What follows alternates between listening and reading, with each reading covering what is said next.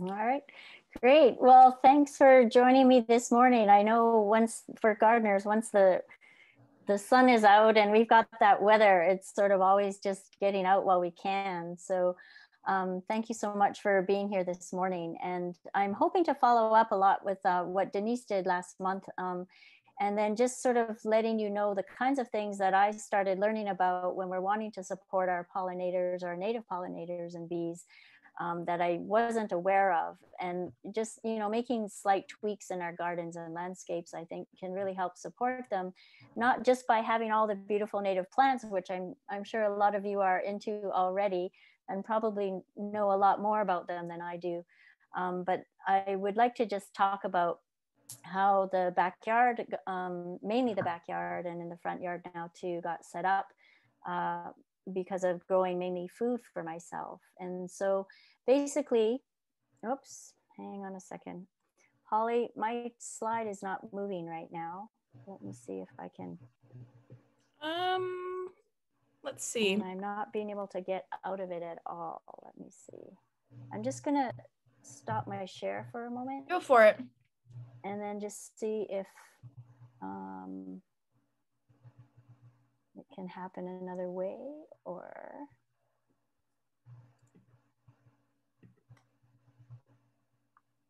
maybe try to reshare it.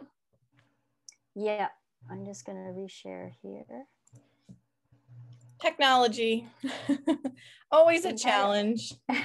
We had it working. It's always a challenge. It's okay. Okay, so let's see if we can go again here.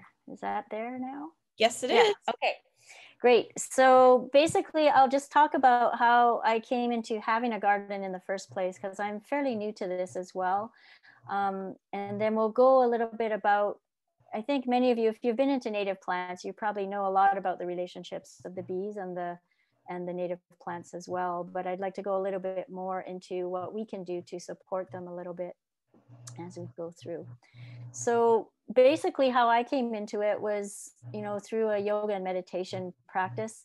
I do daily practices, and basically one day I would note that it would feel really great, and another day it would feel I would be stiff and sore. So I really started just looking at my foods. And so as I was doing these practices, why was it where my body would just be so sore I could hardly move or stretch, and the other days it would just go really smoothly? And so I found that, just having a daily practice that I did, I was able to monitor and just looked at what did I eat the day before, and how I felt that next day. And so that sort of started the whole process for me of paying more attention to the foods that I ate and how they impacted my body. Or sometimes, why would I be grumpy or more irritable too? So I need all the help I can get. So these tools have been very helpful for me with that. And of course, what I found is that, if I ate more fresh foods, and especially greens and things, introducing a lot of the greens and eating fresh fruits and vegetables was the thing that sort of, when my body felt the best, when it was the lightest. And I also had a lot of health issues that were coming up, just similar to the rest of my entire family on both sides of the family, having diabetic indicators, having high blood pressure, having some precancerous polyps and things like that. And so I was following in the footsteps of all of my relatives who have all sort of died from cancer or heart attacks. And so just seeing if I could switch anything just by changing some of the lifestyle things I was doing in terms, and mainly through eating and how that impacted my body. And so I came to, organic foods and things after noticing where certain chemicals or preservatives in canned goods or dyes really started impacting me with rashes, or I would be breaking out and things like that. So I started shifting all of that to eating more of those greens. But I was sort of in a financial situation also where I was coming out of a relationship. I had some very difficult financial situations. And so organic food was really expensive. And so, eating eating a lot of the things that came out from the garden or subsidizing a lot of it. Again, as Holly was saying, I never quite realized how impactful that would be until I realized that it really um, supported most of my food. I had many other things too, but eating much more fresh or just eating foods that have been cooked and eating them immediately, not having leftovers or foods that have been preserved for a long time, because they'll have less life in them. And I found when I did so, I just had a lot more life energy to do everything. And so I felt stronger, I felt better, and I, didn't have the need to sleep as much. So all of these things really were impactful for me in terms of how I lived. And then there's great fortunes of things, because I had a previous yoga student who came to my classes. She wasn't doing as well at the beginning and quite depressed, and so I invited her to come along just because I had space in class, and it was running anyways, and thought being around people maybe could just facilitate things, getting the body moving. And so we had moved down to Atlanta to support my son with his soccer. He was pretty passionate about that, so we were trying to look for more opportunities for him. But when he was off in college, I knew I wanted to come back to a community that we had sort of built around the studio. And so this woman had basically gifted me this home to continue offering a lot of the yoga and meditation, and just sharing the food and healthy ways of living with people that I had been doing. And so all of a sudden I had this home. I didn't need furniture and things, because my living room turned into my yoga studio or meditation spot. And so this is how a lot of it evolved. Everything was donated or picked up, secondhand from different things. So I'm hugely grateful to people for their support. And so this home had this amazing backyard, all grass. And basically this was the first year in 2015 that started with a tiny little garden on that right hand side through there. And then this was the garden about 3 years later, where it was really to grow my own food. But then as I started finding out more, as all of you are probably aware with the native plants and how it supports a lot of our pollinators and things, then I was learning more and more. So these are the kinds of things I was hoping to share with you with what I've done in my own backyard. And so this is an overhead view of my property, because again, it's just a urban or residential property in the North Linden area of Columbus. And basically, it's about I think 50 feet by 140 feet or something like that. And this is the wintertime view, so you get an idea, because the house is right there. And so the front yard on the right and the backyard on the left. However, if we go to the summertime view, we have all the leaves filled out in all of the trees. And so I have this beautiful, amazing oak tree that basically covers the house and half of the backyard. This silver maple in the front tree, which basically covers the front yard from the sunshine. And then on the south side, where this blue line is a line of trees from the neighbors and the building. So I do not get any south sun at all.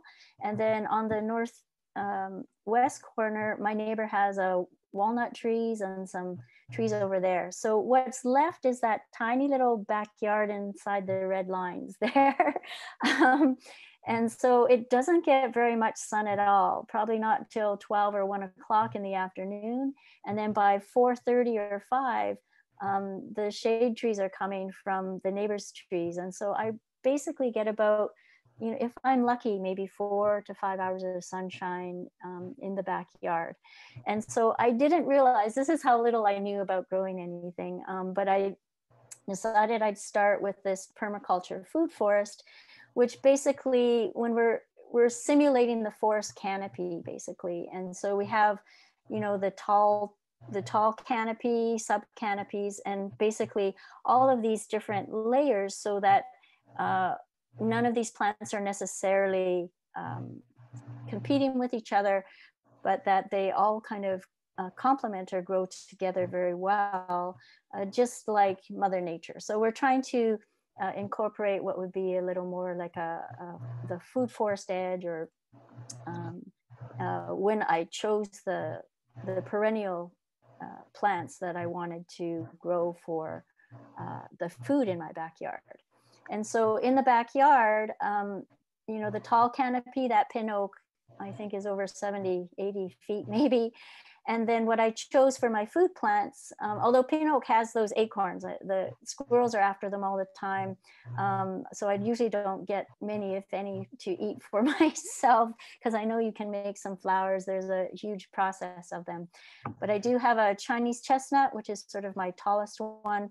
And then the next layers, which will be the hazel bushes or hazelnuts, elderberries.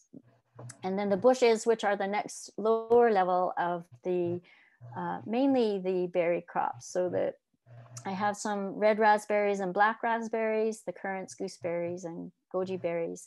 And then, are some sort of grasses or ferns. Asparagus is a very fern. Like, I've been trying to choose more perennial plants, because then you don't have to plant them every year. They require very little care once they're established.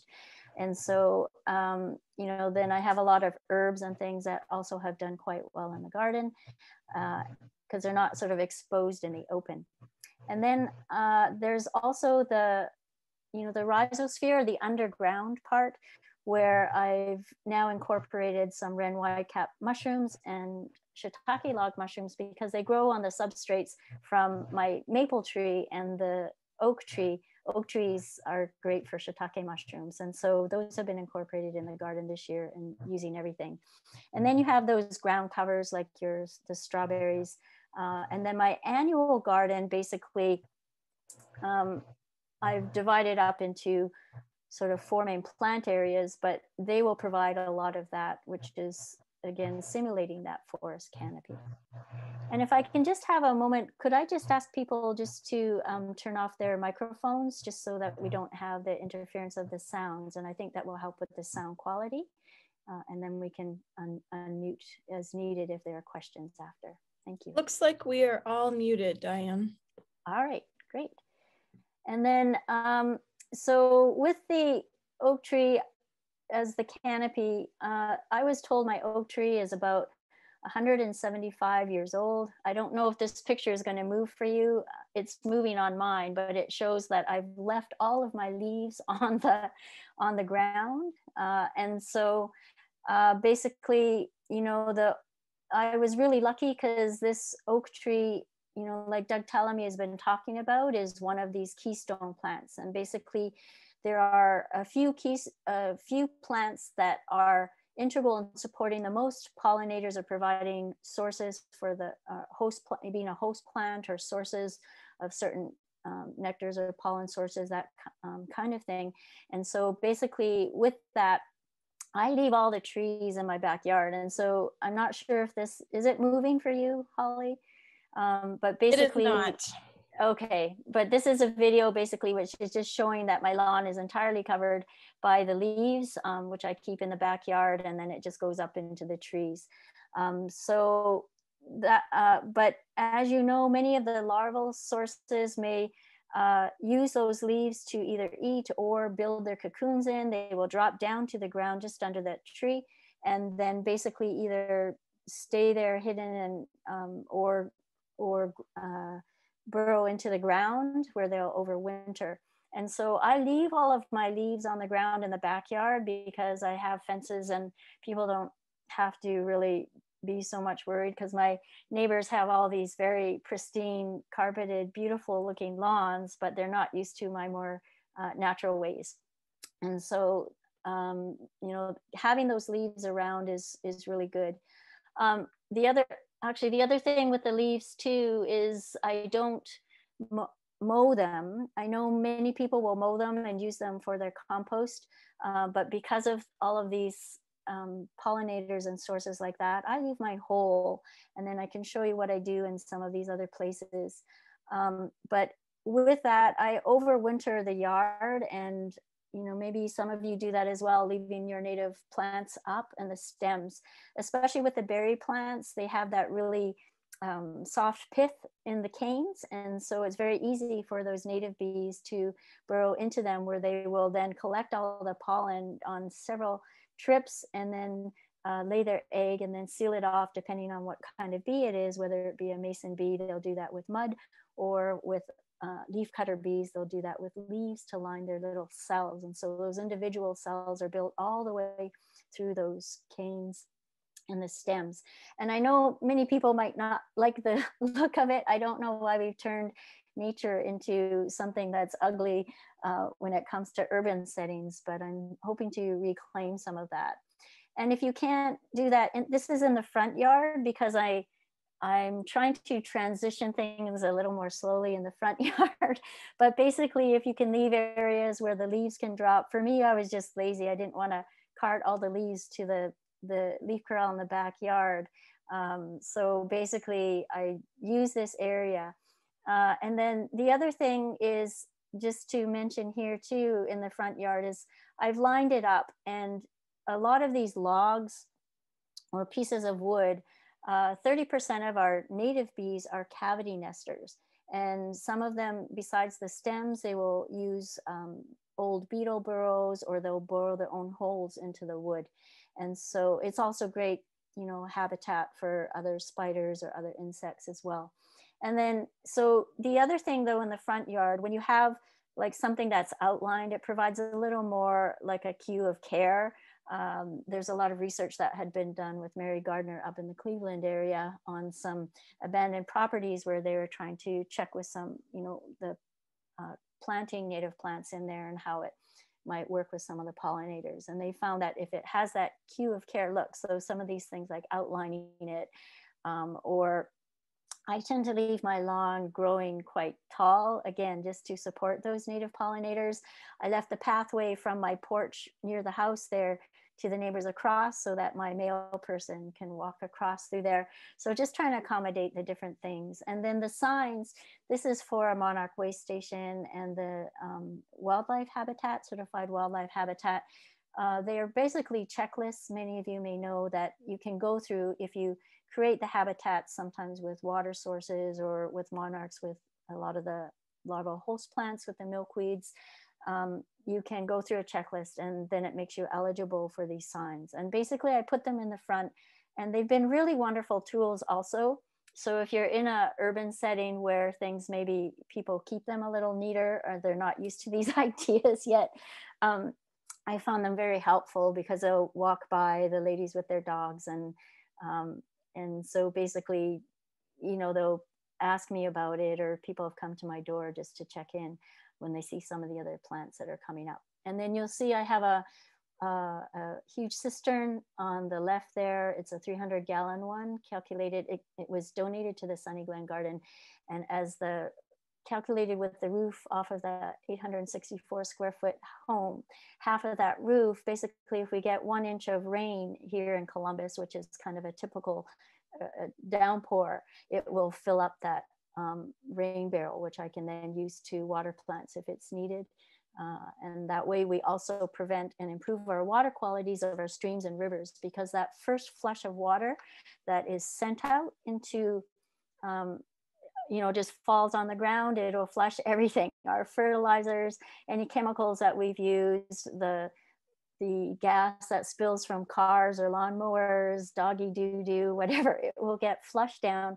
And any of that water that then goes down the side of your street there into the grates at the corners will go directly into our streams and rivers. And basically by, with your native plants, letting the water kind of absorb and soak in, or rain barrels just to hold some of that water there so that first flush doesn't go through, will also be supporting and improving the water quality of our local streams and rivers.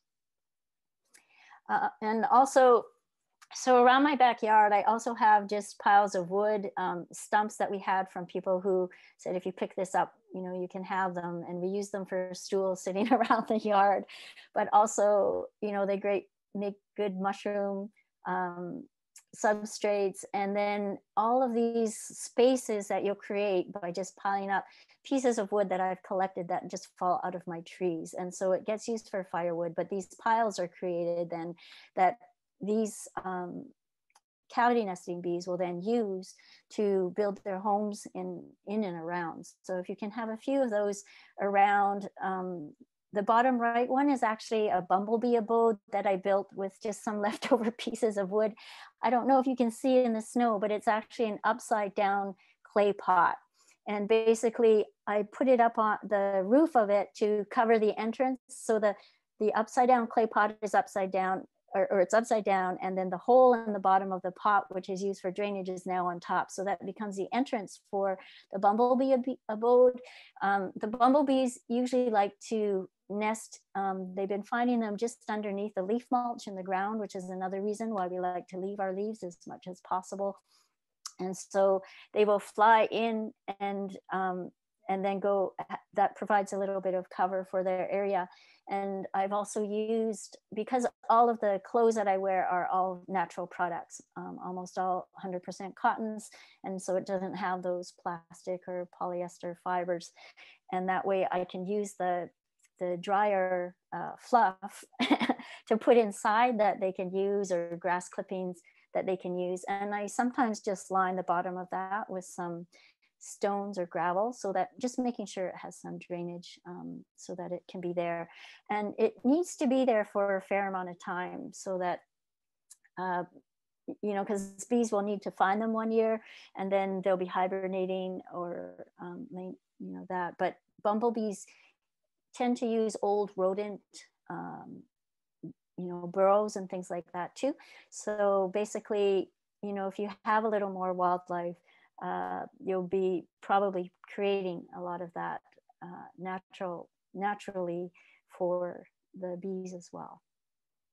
And just to speak about this is when we look at the bee hotels, because I know many of them have been popular, which I'm excited about, that people are you know, looking into these things and wanting to support more native bees. But I brought, I felt kind of bad. This one was gifted to me.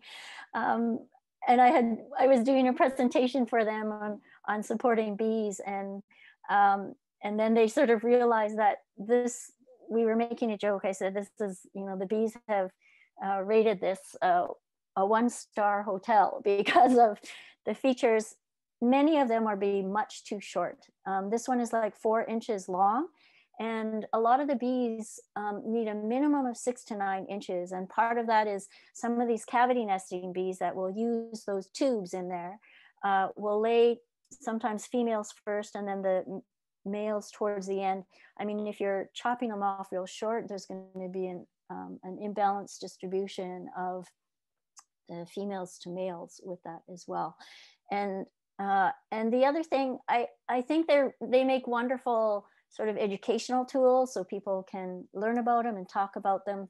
But if you're using bundles, you know, 1 to 2 dozen stems together, but making sure they're a minimum of 6 to 9 inches. And if you have a range of diameters, not all neatly the same size, I think that, you know, if you're just sort of copying nature, I think that goes very well with that as well. And so placing these hotels with the entrance, just like with honeybees too, facing the south or southeast, so that they can warm up as the sun comes out. Because a lot of the bees, honeybees are kind of our exception to the whole bee population. They can create heat in their hive as they work together. The bumblebees can fly out in cooler weather. I call our honeybees are kind of our 9-to-5ers. But basically, we want to keep those hotels off the ground to avoid that moisture seeping in. And then, you know, having a little roof so that, again, the water doesn't get in as well. But when you have these stems left in your yard, especially if you leave them upright, or if you have to do it, just leaving at least 18 inches so that they can use that those stems there. These will also need to be left out sometimes a year before the current bees can find them, lay their pollen and eggs in them, seal them off, and then when they come out for the next year. But just like any hotel, or like for people, if you don't they need a lot of care and cleaning, and you have to know the timing of things as well. And so I usually recommend that people just see whatever they can do to do things naturally in their yard so that they can support that. And that way you won't have to worry so much, because a lot of times if you leave them also in the same place, they'll get a lot of parasitic wasps that will come and just kind of basically provided them a nice little buffet. So, you know, those are considerations if you're looking at hotels to consider. And then, you know, with the leaf corral, Stephen just made this out of some leftover wire from a project that someone had. And so we just set up a leaf corral right next to our compost bin. And that way, when we put our food scraps in, we just cover it up with some leaf mulch from there. And because I leave those leaves whole, I know it takes longer to break down, but basically we leave that in the from one fall season, and either the next spring or the next fall, it is broken down enough where I'll use it over the garden. Or like you'll see on the bottom, in the middle picture there on the bottom, that beautiful hummus. And that's what, you know, can be used in the garden. And so the rain and the air can circulate and get in there. Hopefully if there's any caterpillars or cocoons that have been there, they'll be able to come into maturity and leave the leaf nest there to continue on with that. So these are just sort of other options that we've looked at in the backyard. The other thing is then, you know, the leaf mulch sometimes will go whole onto the garden beds. And especially in this summer, I found that when I put it on just before that big summer heat, it retains a lot of the moisture in the garden. And it also, you know, provides the nutrients as it breaks down and builds the soil tilth in my heavy clay soil backyard. And so it's been very useful in so many ways. And that way, in case there's a few remnants of some creatures left into those leaves, they'll be able to leave and come out through that. And so much more diversity came in that, you know, the last year or two, with the first couple of years, I had some issues a lot with pest management and, you know, with aphids or some other different, like the Japanese beetle. But now that I have so many more bugs and caterpillars around, I'm getting so many more birds. And so they've actually become a huge part of my organic pest management, because I haven't had any of the same issues, especially these last 2 years. So we'll kind of see how things go. But I'm learning, you know, I was also kind of creeped out by a lot of bugs and things, I think, just by the way I was growing up. And so it's really fun to get back to nature and just kind of really be fascinated by all of these wonderful, amazing creatures that we have in the backyard. And so not only did the diversity of insects and bugs come, but then so did the people.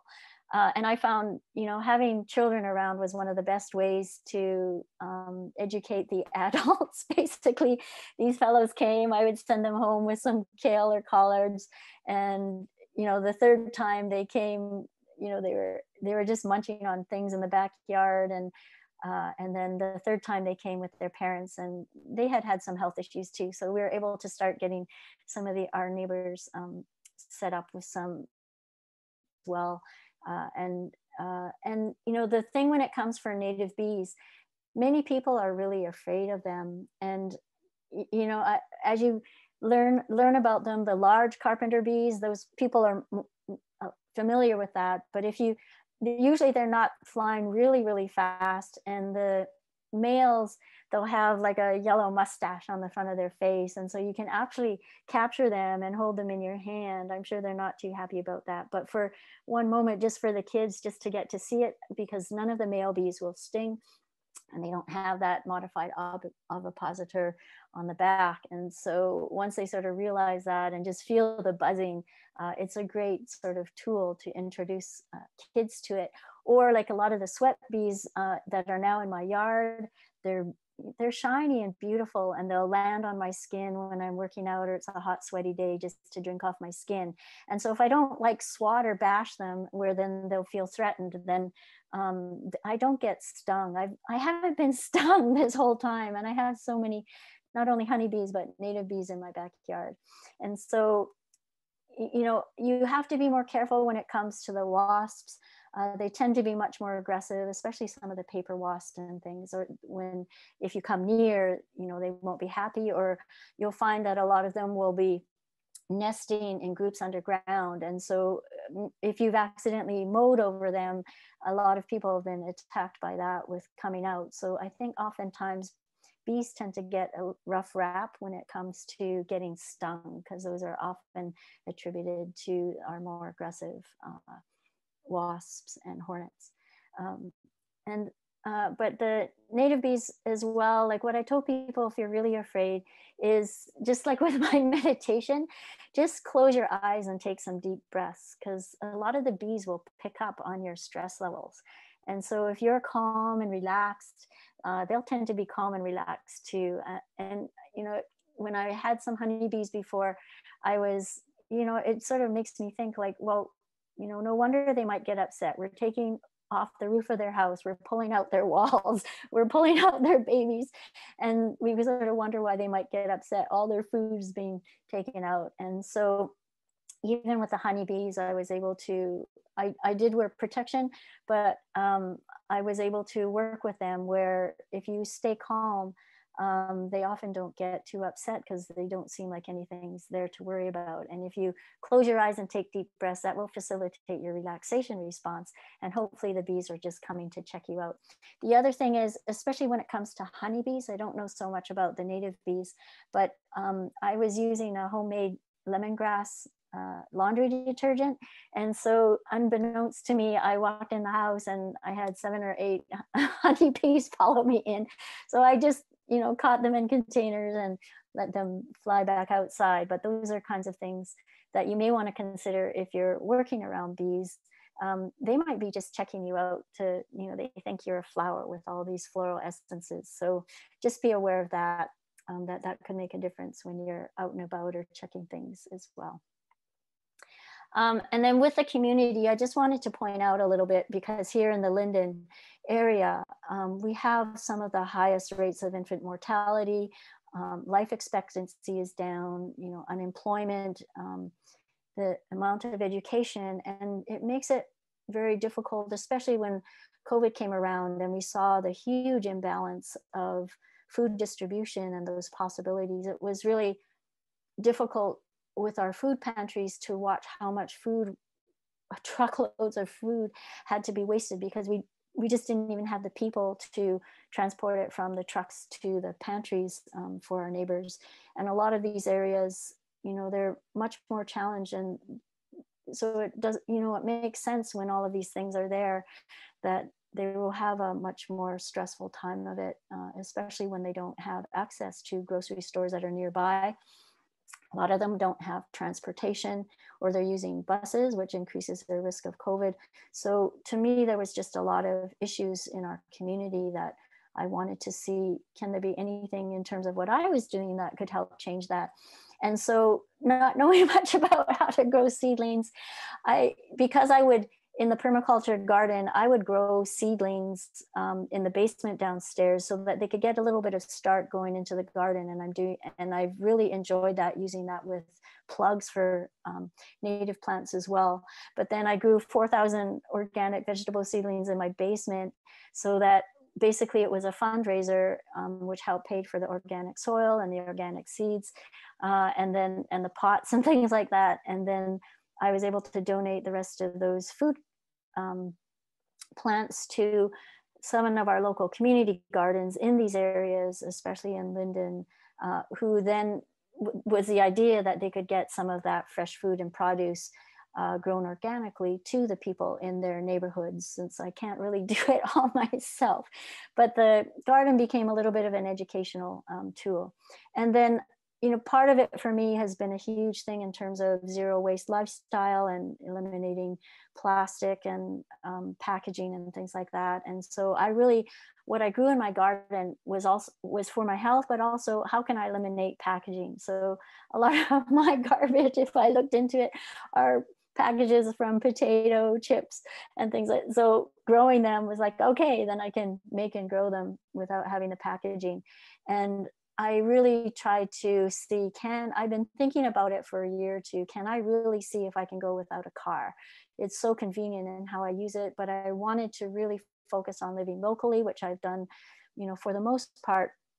And so I really bit the big one, a couple years ago and said, okay, no more car.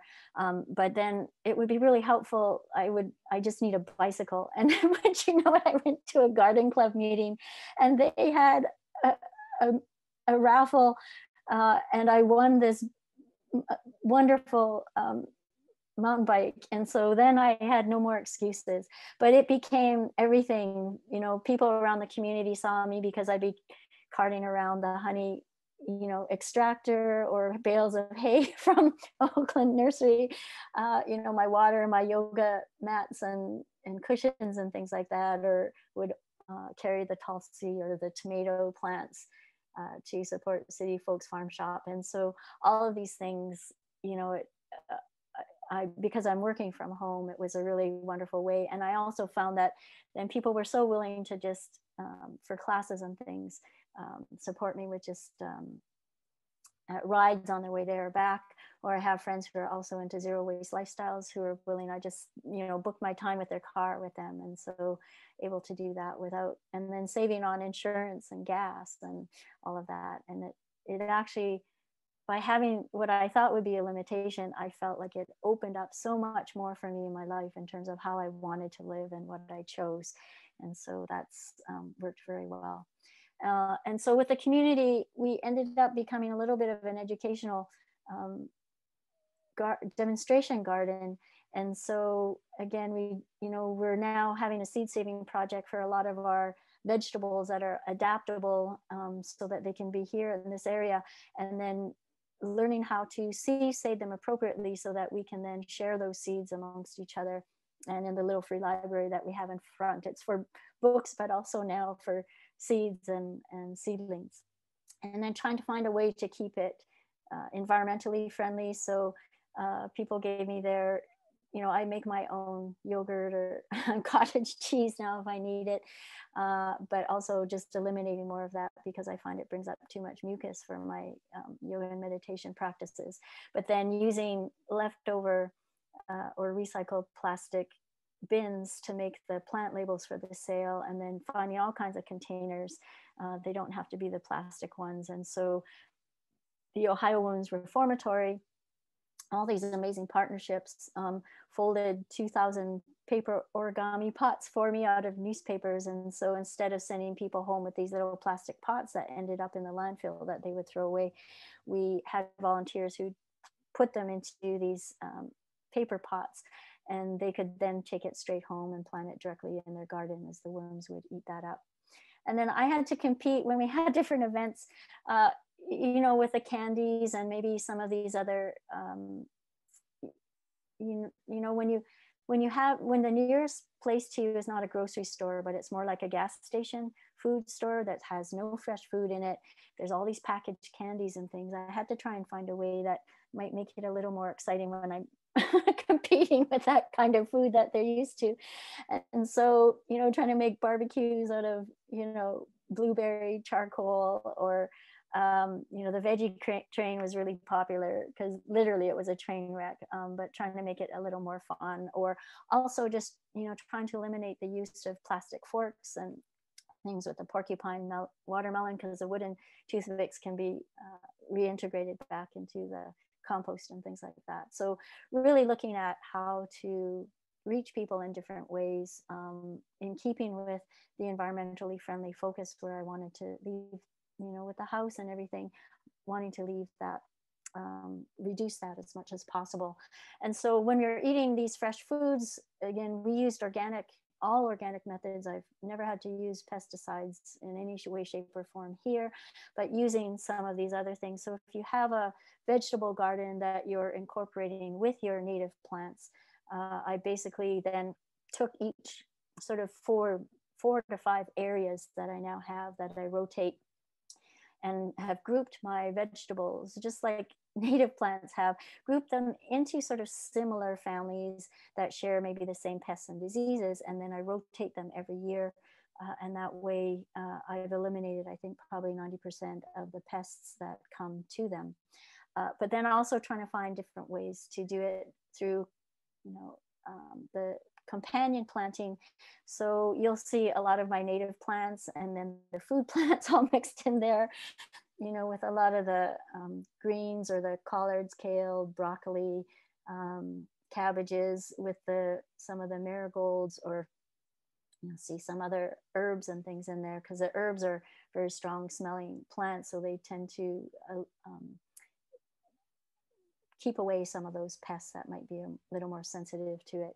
And I just think it's kind of fun. But I don't plant in neat rows because I followed the contour of the land, because we had huge flooding in the land. And so that's where my native plants will go around the little sort of rain garden area.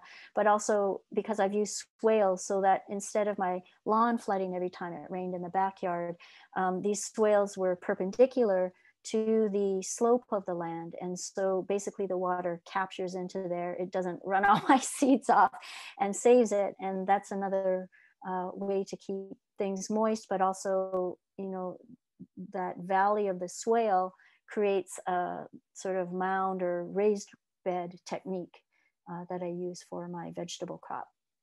And so, and I will try anything when it comes to organic. I think all of you know the cabbage butterfly that munches a lot of our Brassicaceae family, with the cabbages, kohlrabi, collards. And so when you know your pests and when they come out, when Denise had talked recently about phenology and when the sequence of when things come out based on the heat, an amount of heat that's building up or over time. And so, the cabbage moths are territorial. So the idea was, if you create other cabbage moths through these paper ones, and I just thought I'd try it because I have a lot of kids in the garden. It's a really fun project. And we just taped some dental floss because we didn't have any other string in there. And then basically what we did was tie them to some sticks in the garden. And I don't think you'll be able, yeah, the video's not working on here, but it was so much fun. They're fluttering in the wind. And basically they're twirling and swirling around. And basically every plant that I had one of these over had very few chomps out of it from the larvae of the cabbage moth larvae that eat it. And so it has become a tool that I use every year, and just because it's kind of fun when people come in. And then because we had to do things cheaply, I don't know how many of you did, if you're doing beds for native plants and things like that, but we did it with sort of these, newspaper advertisements come cheap in the mail. As most of them are soy ink, and then cardboard is for free that we can get from a lot of these big box stores that do a lot of appliances for large areas. And so doing kind of a layer mulching very thickly. I used to turn the grass over, but I found just on smaller properties, it was easier just to leave the grass where it was. You don't disturb the seed bed, and then laying the newspaper very thickly and overlapping, and then the cardboard. And that really has done really quite well, because then I started with the native plant plugs very young, so taking 2 to 3 years to establish. But instead of seeds where you leave, I found for people, you need to know a lot more about native plants, because I couldn't tell like weeds from native plant seeds. And so, if they're growing there, it made it more difficult for new people to come into native plants. And so I found this technique has worked really well for urban folks, and it doesn't cost a lot, and they can get started on those native plant beds. And then just to make a note here of, this is like we had to do some observation for a class I was doing, where I followed a bee around. This is, I don't know if you can tell, it's the driveway is on the left, and the street is the gray area near the top. And then the health strip is the area between the sidewalk and the street. And that's where I started just watching. In this case, it was a honeybee. And you'll see how I just tried to map it over the flowers that I have in the front, the native flowers in the front, and you follow their path, but then it would just stick around a plant that they found resources that, because they need to be efficient. If you're trying to gather a lot of pollen or drink, nectar sometimes to keep yourself hydrated, then it makes sense to be efficient and go to the plant that has the best resources. And so a lot of people like to do beautiful patterns in their yard. Uh, Native folks probably don't, it's easier to, like nature does, and often grows in more kind of clusters or clumps. And basically what we're seeing here is if you plant in bunches, it makes it very efficient and effective for them. And honeybees and the larger bumblebees and carpenter bees, they can fly like 3 to 6 miles for honeybees. And so they can go farther for their sources. But the native bees, as we go through, they're much tinier. They're very little. Sometimes I didn't even realize what they were, that I couldn't even see them, or I didn't even realize they were bees. But they're smaller. And so they need to have their food source within sometimes 300 to 500 feet, or 300, within the area of where they're living or where their nest is. And so having the proper habitat is even more essential. If you're covering everything up with the wood chip mulch or that kind of thing, they won't be able to get into the ground as easily. And so sometimes if you can just leave those bare little patches right nearby, like this year I had Peponapus prunosa, which is a bee that it's a specialist on a lot of the gourds and melons. And so basically, but they will build their nests right nearby or underneath those plants. But I found that I had the native bee that came with those as well. So when you know that, I don't till the yard because when they build those cavity nests into the ground, if you're tilling that up, you'll be disturbing a lot of their bee nests and they won't be surviving. And so the layer mulching and the leaving spaces, areas of ground, or just leaving some leaf mulch around, I think just like in nature, can support the native bees in the best way. And this was also just, as I learned more about the native milkweeds or plants, being larval sources. So just like for the monarch butterflies, where their, milkweeds are native, are their hosts for the larva stage. I realized very soon that when I only had one plant, and then you have 7 or 8 caterpillars munching down on it, and they don't have enough food. And so, just 1 or 2 plants here or there, they often talk about with migrating monarchs or birds even too, like if you can plant sort of on a north to south stream, so as you're flying above, they're being larger groups, and they recommend like at least 100 or at least 10, a minimum of 10 milkweed plants. If they're kind of bunched up, it's easier for them to see as they're flying by. But I think anything at this point will be helpful.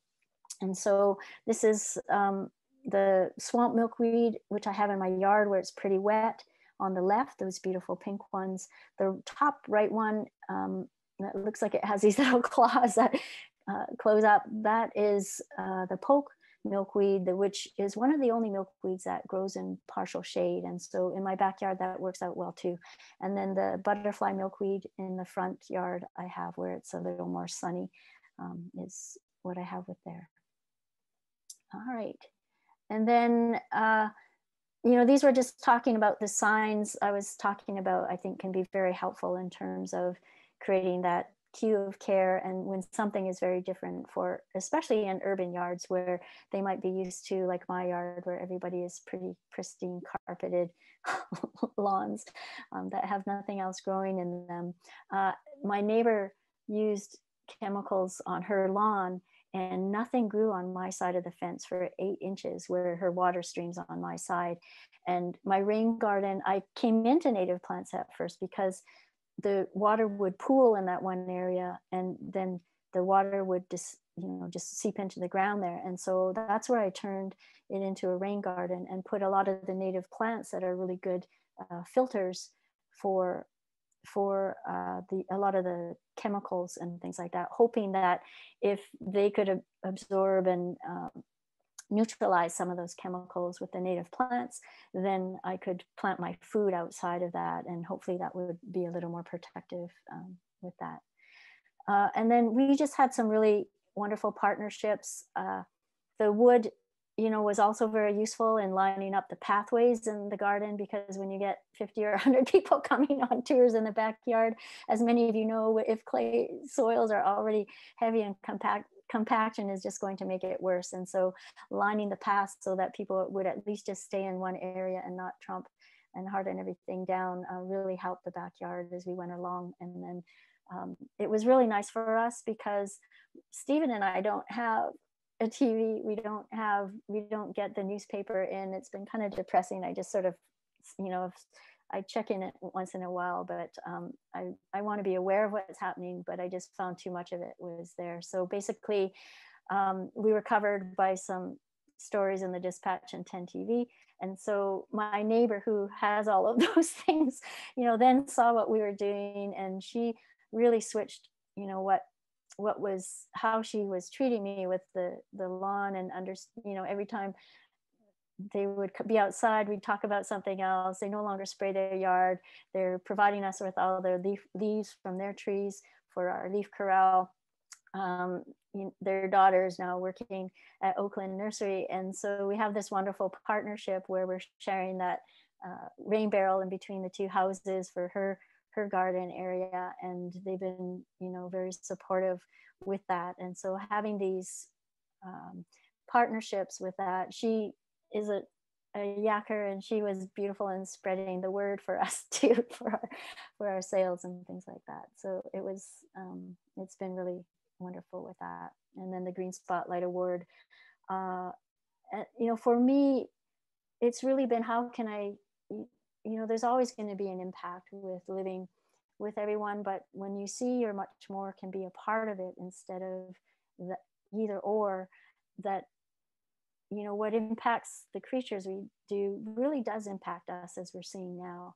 And so I just found if there's a way for what I'm doing now to be a little more inclusive of everything involved, then we can see how that goes, and it's done well. So now, yes, so after all that, but those were ideas I wanted to point out to you for people who have properties, the kinds of things they can do with that. And so we'll come more now into a lot of these bees in terms of, many of you I think are familiar already with how important they can be, and what they, a lot of the berry crops I found, I have tremendous amount of berries.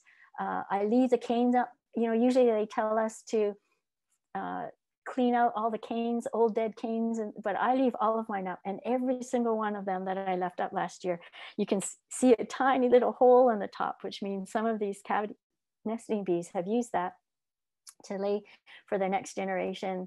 And I have tons. I was just looking today, they're flying all around. Excuse me, I have the hiccups.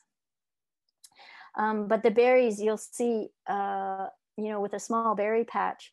And, I also participated in a citizen science project with some peppers, green peppers, because they're self-pollinating, but we covered up one with a fine mesh net, so it still let in the sunlight, the wind, but it wouldn't let in the pollinators.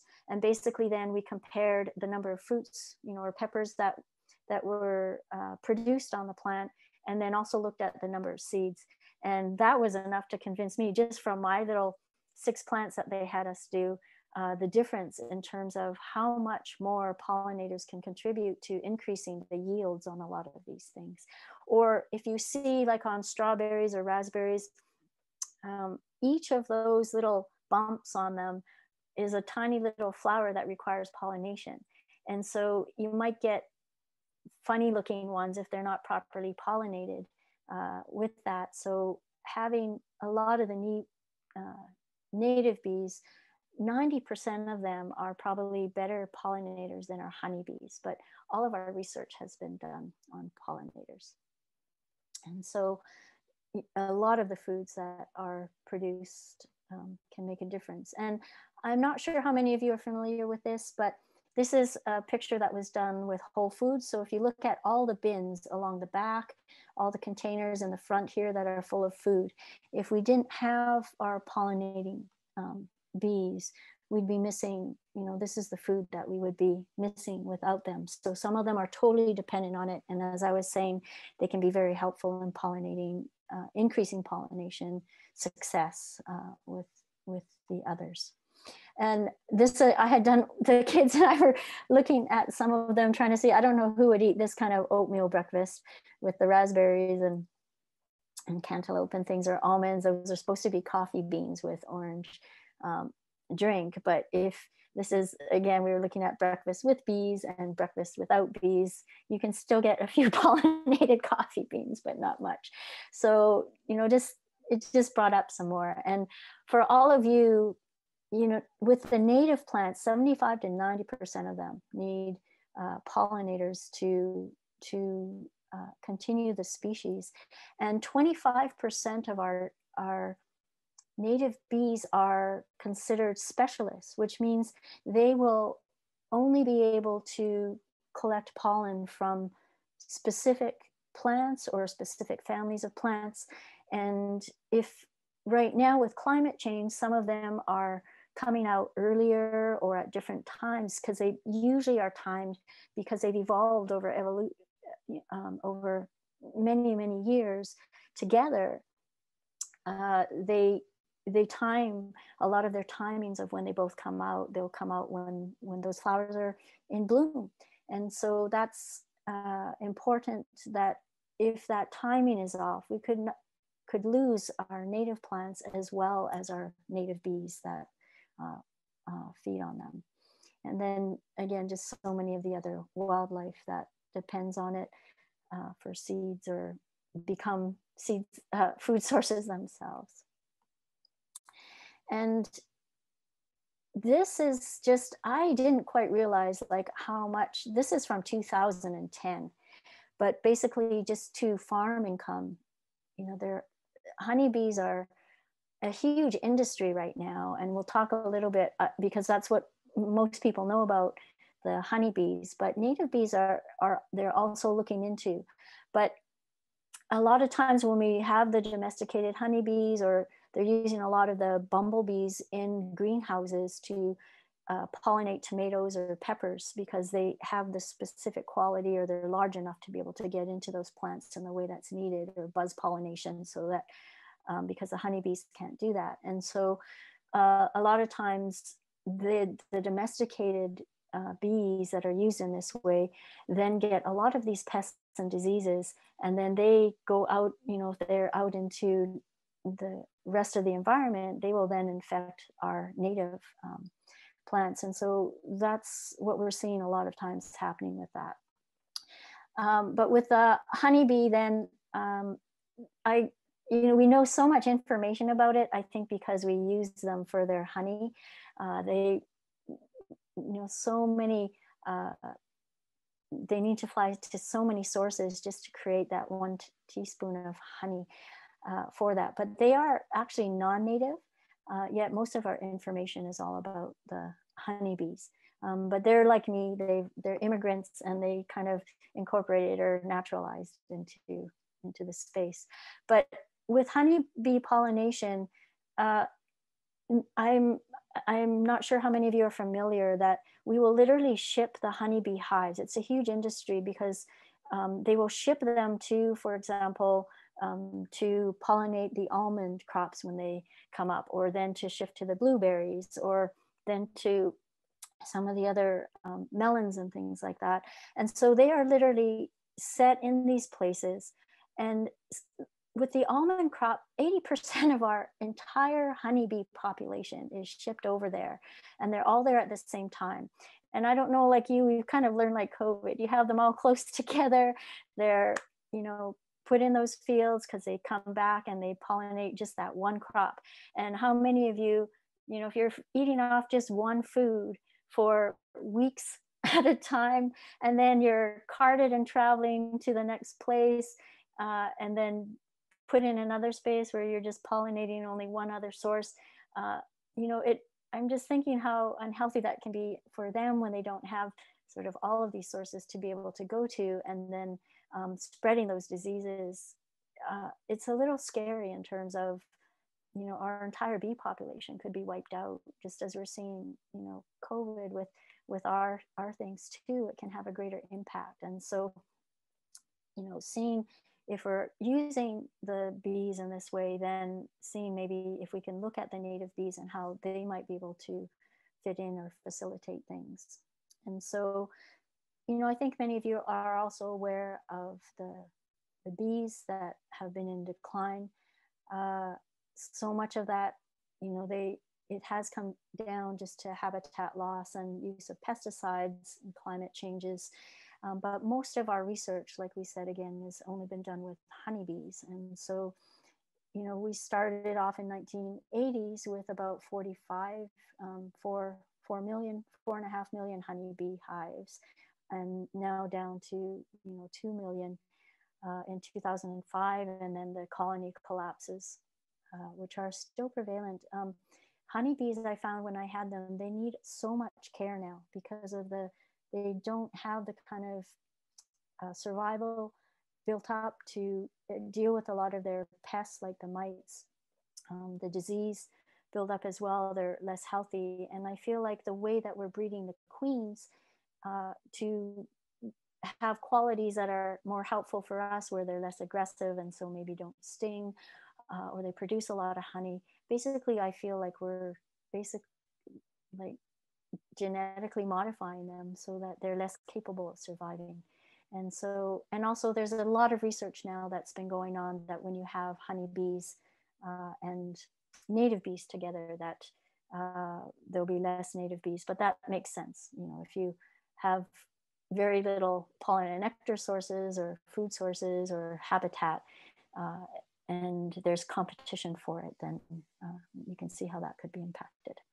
So even though we know about the honeybees, we're not really so much sure about the wild bee decline because we don't know very much about our native bees.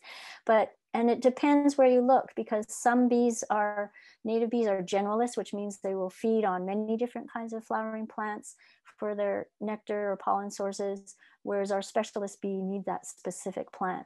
So that can have an impact. So some bees might be helped, some bees might not. But I think that if you're, like all of you have been planting the native plants, I think that's a huge way to go for supporting native bees in general all the way through. So the more that you can have that wide range that covers from spring to fall, as the native plants do with your spring ephemerals, and then the late blooming ones especially, because that will be helpful for before they go into hibernation. But our rusty patch bumblebee is our first native bee that was considered or went on the endangered species list. It used to be prevalent in Ohio here, but has not been seen since 2010. And it's known for its little red rusty patch on its back there. But health of a healthy ecosystem is very often indicated. Bumblebees are often a very good indicator of that. And I have 5 species of bumblebees in my backyard now. And so a lot of them, there's some posters and things that you can see that will help you identify it by the color of the stripes or the back, so that you can begin to identify them. Bumblebees are easier. I would recommend starting with bumblebees because they're larger. They don't tend to fly as fast as some of these tiny ones, so they're easier to see. And so, yes, and so all of these are factors, which is why, when we have so much land, I think 80% of the land east of the Mississippi River is all privately owned. And so if we can have homeowners like all of you planting native plants and creating some of that habitat or leaving some of that habitat, I think that can go a long way also in supporting a lot of our pollinators. The other thing I wanted to mention, because this has become a big issue, a lot of people are using those solar lamps to light their pathways, and which is great for us for safety. It probably looks very pretty, but so many of our pollinators are I mean, it's like people. If you sleep with your light on all the time, you might not get a decent rest. And also, we have a lot of pollinators who are only come out at nighttime to pollinate different things, like your evening primrose. And so, they will fly to these lights. I don't know if you can see in these photos, and they basically will exhaust themselves thinking, this is light. Even the lights from a city, that skylight, can be an issue as well. And so if you can, I would recommend turning off as many of your lights, or all of them if you can, and letting it stay dark so that our nocturnal pollinators won't have this issue. There's also things that when the nocturnal pollinators come out, the way that they pollinate certain plants makes it available for different daytime pollinators in a different way. And so there's a lot of research going on now that this can be a huge thing. Or if you need to do it with lights, having it so that they're on motion detectors, so that when you use it, it'll turn on, but it won't be on the rest of the time. Or if you have to have lights, using an amber, a yellow, or red color, they tend not to be as attracted to that. So if you can use yellow or amber light colors for your lamps, that can also be a little more helpful than having the bright lights. And I think this was attributed to Albert Einstein, that we would cease to exist in 4 years without them. So I don't know if that's true or not. But also, there's a new bee advisory box if you do use pesticides. So look for it now, because it will, a lot of the times, if you have to apply things, doing it when the bees are inside at night for the most part, for the pollinators, although you have your nocturnal pollinators too. But for the bees, they'll be out when it's sunny. A lot of the native bees won't come out when it's rainy or cloudy, as well as the honeybees. Bumblebees usually still come out whenever, though I found them hiding in the flowers of my blazing star, just to hide out from the rain or stay dry from the rain. But look for that. Most of our mosquito sprays you can get on their do not spray list with the city, because the ones that they use here in the city both will kill all of your pollinators. I mean, even though my bumblebees are inside, I think some of that still is there when they go out in the morning, and they try and spray at night, but the bees, you can tell they've had poison or chemicals, because they'll all have their poor little tongues stuck out, and are just a dying patch of the honeybees in front of the hives right after a spray. And so if you check with the city of Columbus, you can ask to be removed from the spray. I know the spray for mosquitoes is helpful for some of these health issues. But we created a whole urban area when I was living with some friends in Clintonville with an entire block, because they try to not spray them within 150 feet if you say you're organic or you have native bees or pollinators, that kind of thing. So you can check with the city. They sometimes they can't do that, but that can be something then that you can spray. And then if you're keeping it native, you'll be attracting your birds and things, so they can take care of a lot of the mosquitoes, or for you in that way too. And so any guesses on how many species of bees there are in the world? If you take a moment, but we have about 30,000 or so, many of which we don't quite know about yet. And in Ohio, we just did the Ohio bee survey last year, so we'll have a better idea. But there's about 4,000 species in the US, and about 450 to 500 in Ohio of native bee species. These are bees that are not honeybees. And so there's quite a few of them around. And in our bee survey, we'll have a better idea. It was our first statewide survey, but because of COVID, we couldn't do the pinning parties and bee identification. So there are very few people doing that right now. But now we're looking specifically at native plants that have specialist bees that pollinate with you. So I'm excited that all of you are growing your native plants, as it will be supportive in all those ways. But if you look at the number of bees by state, you'll see as we go further west, that the numbers will increase. And so basically, out in, the California area or the more deserty areas, they like a drier climate, the drier soil, that kind of habitat. So you'll find that there are a lot more out there. And then we're looking at sort of the family that the bees come from, as they're affiliated with a lot of the stinging wasps and the ants. And so the wasps, but you'll see the section of bees on the bottom right. All of these different families or genuses, and basically this is the honeybee. So there are so many more bees again, but we only know about the honeybee. So we have 7 main families of bees. I'm not necessarily going to go into all of these, but just so that you're aware of them. A lot of the number 3, the Collectidae, there's right now there's the polyester bees. They usually form these beautiful little mounds of dirt with their holes, and they will usually, even though they're solitary bees, they will have their nests in clusters on the ground. So you'll usually see them together, but they will line their nests with literally like a polyester lining, and so it becomes waterproof when it's in the ground for when they lay their pollen and eggs. The Halictidae includes a lot of those sweat bees. A lot of the green metallic ones that you'll see are really quite beautiful. Those are the ones that might come and set on you if it's hot and you're sweaty, just to take a drink. The Megacalidae are known because they have the pinchers, big pinchers on the front, and they use that to gather the mud, or to cut out little circles in your leaves or your rose petals to then gather up to make their nests. And the honeybees, as well as the bumblebees and carpenter bees, are in your Apidae family. The mining bees are a lot of your ground nesters. And then there's the number 7, the Stenothrididae. I can't say it. They're only in Australia. And there's some bees that only collect floral oils instead of the pollen, or with the pollen and nectar.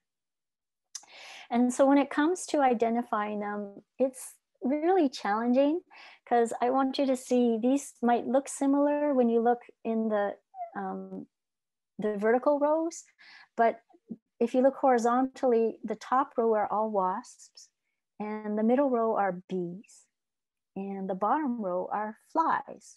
So I'd like to talk about a little bit about the features that might help you distinguish between them, just again for as you start to get to know them. And so when we're looking at bees versus flies, if you notice things here, if you look at the top of the head, you'll see the fly has kind of little short stubby antenna, whereas the bee will have a longer one. Bees tend to be, in general, hairier, although we have some parasitic bees that don't have the hair because they use other bees' nests to lay their eggs in. And so they don't need to collect those pollen for them. But bees in general will be hairier. They'll tend to have a little more rotund roundness to them as opposed to the flies. And the flies will have those big eyes that kind of meet on top of the head and are a little larger. So these are the things that you kind of might notice for telling flies against bees. And also, it's hard to tell when they're flying around like that, but the bees, the flies will also have one set of wings or 2 wings, whereas the bees will have 2 sets of wings or 4 wings. So if we're looking at this, can you just see which in the first row you might consider bee, which will be this one here, Bombus fervidus. And then in the second one, here's a bee, that's a bee, or colorful bee here, honeybee, and then some of our other Chlorini bees.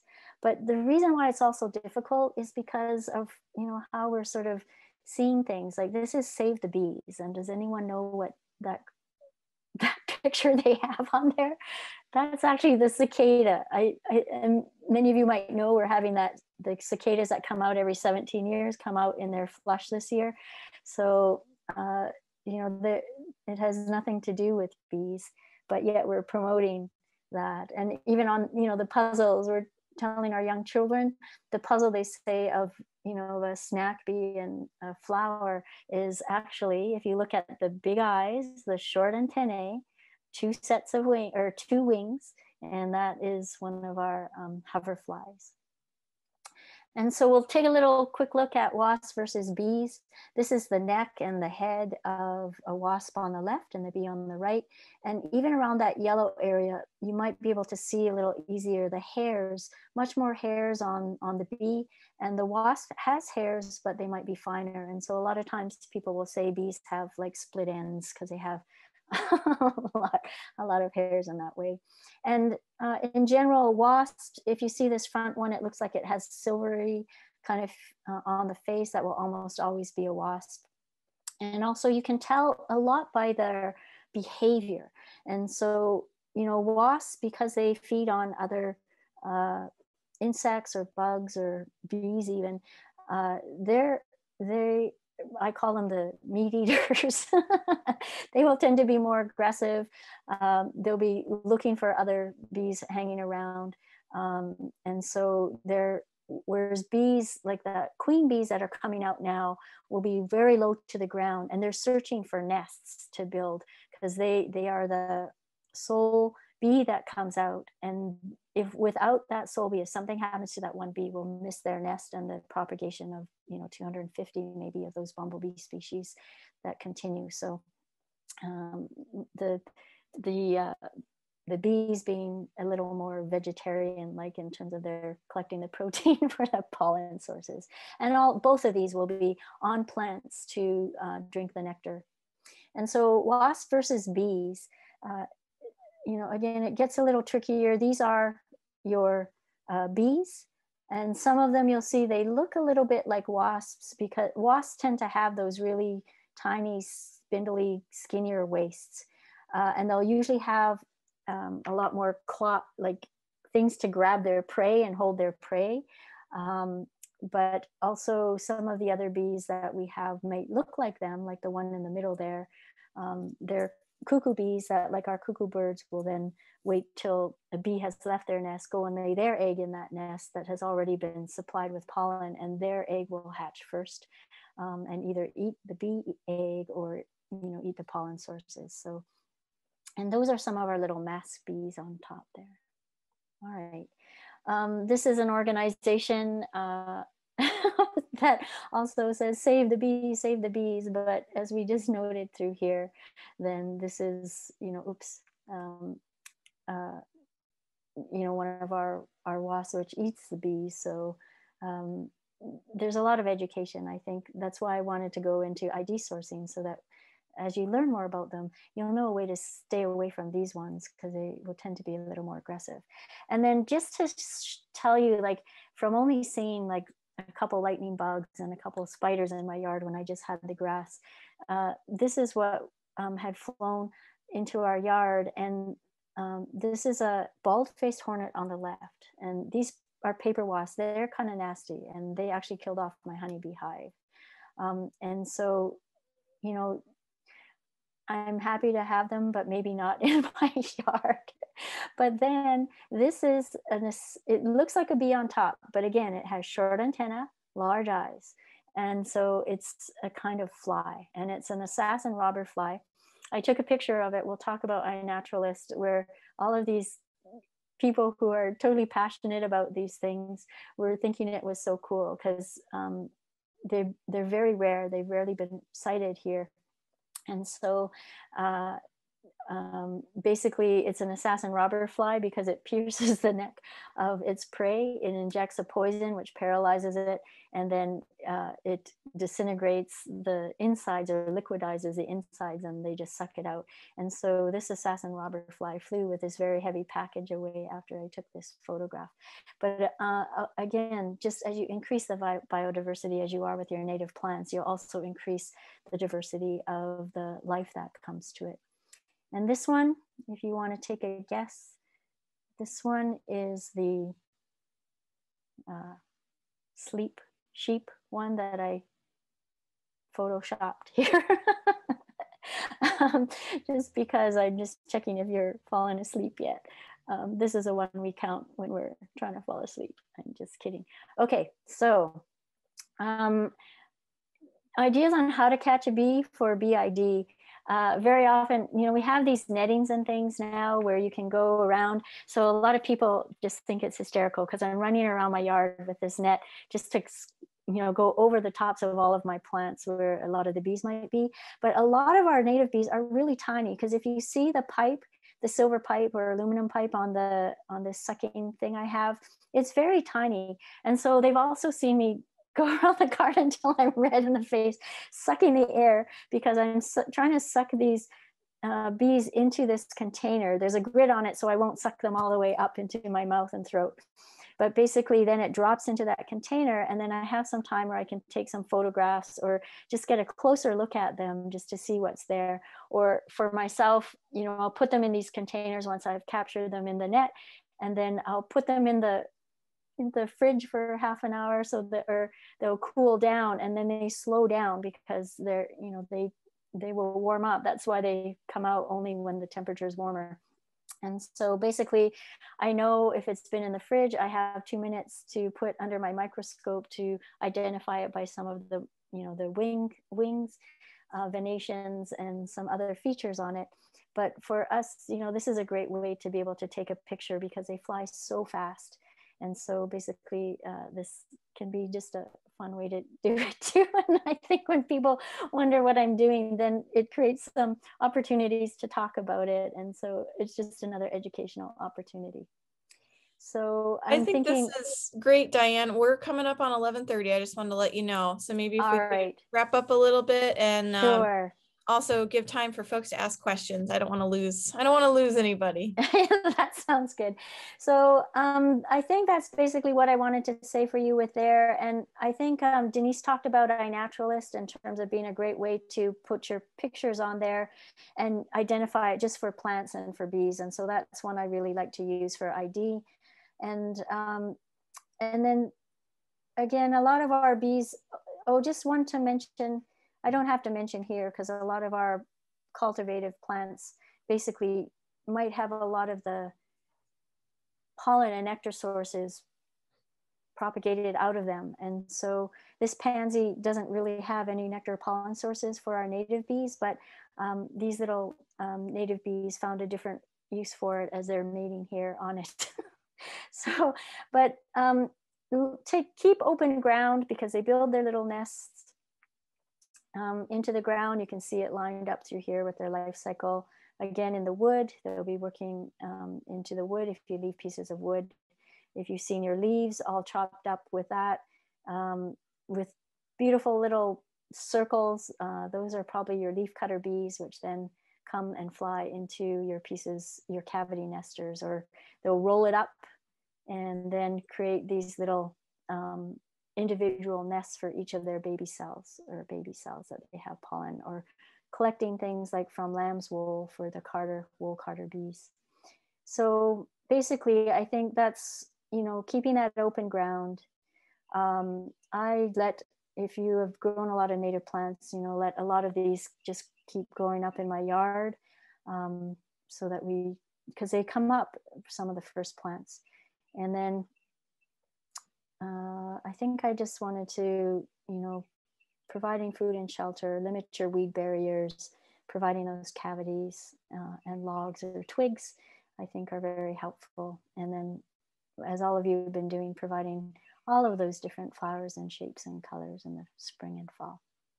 So I think if there's some questions, I'm happy to answer any that you might have. Absolutely. We can put questions in the chat, folks, or since we've got a little bit of a smaller group today, we can always just unmute ourselves and ask Dianne directly. I thought this was fabulous. I learned so much about, gardening and making yourself sustainable on such a small plot of land. I, like you, have a very small plot of land and have been challenging myself each year to do something different. So, how much food can I grow for myself and my neighbors? for just the small bit of land, this, maybe Yeah. 7 by 5 bit of Right. land that I have. And, trying to companion plant as well. So you can put in some native plants in there, in between some of that food that you're planting for yourself. Mm-hmm. And I thought this was great, as well as sustainability. I am so impressed that you have no car, and get around just with a bicycle and a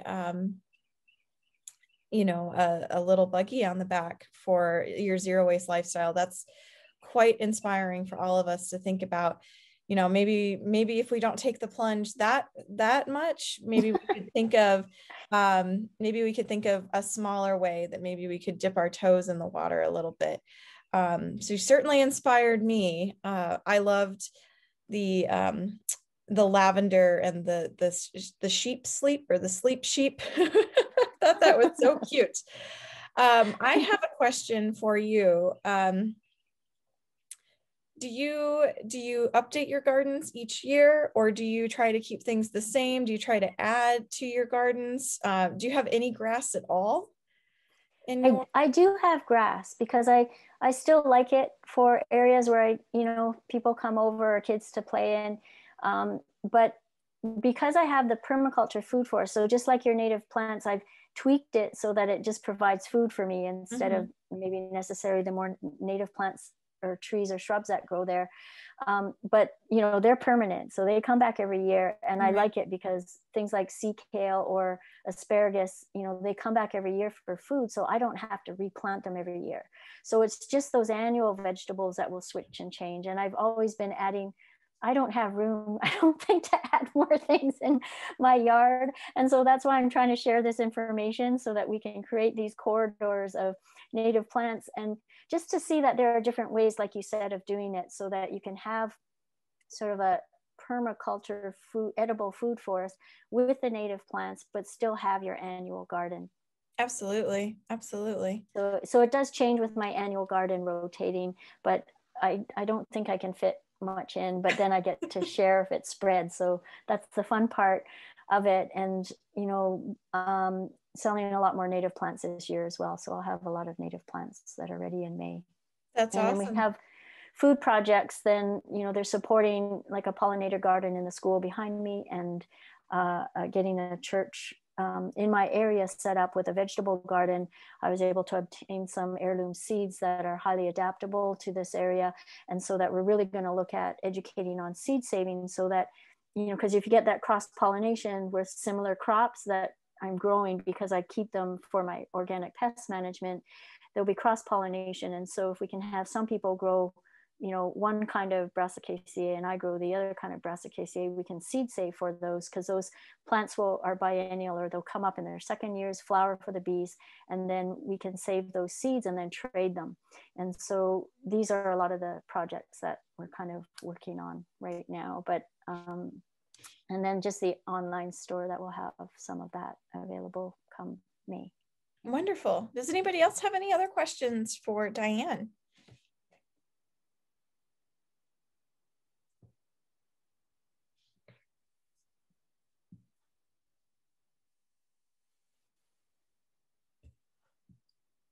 Well, it looks like you answered all of our questions with your thorough presentation.